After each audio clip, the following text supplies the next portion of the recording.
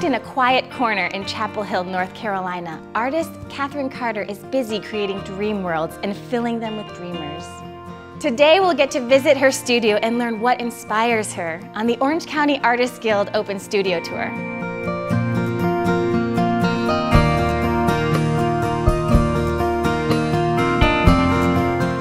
Every November, members of the Orange County Artists Guild open their studios to the public. With over 100 participating artists, there's something for everyone.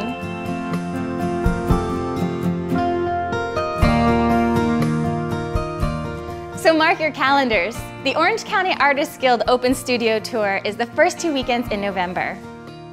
Come explore the arts in Orange County, North Carolina.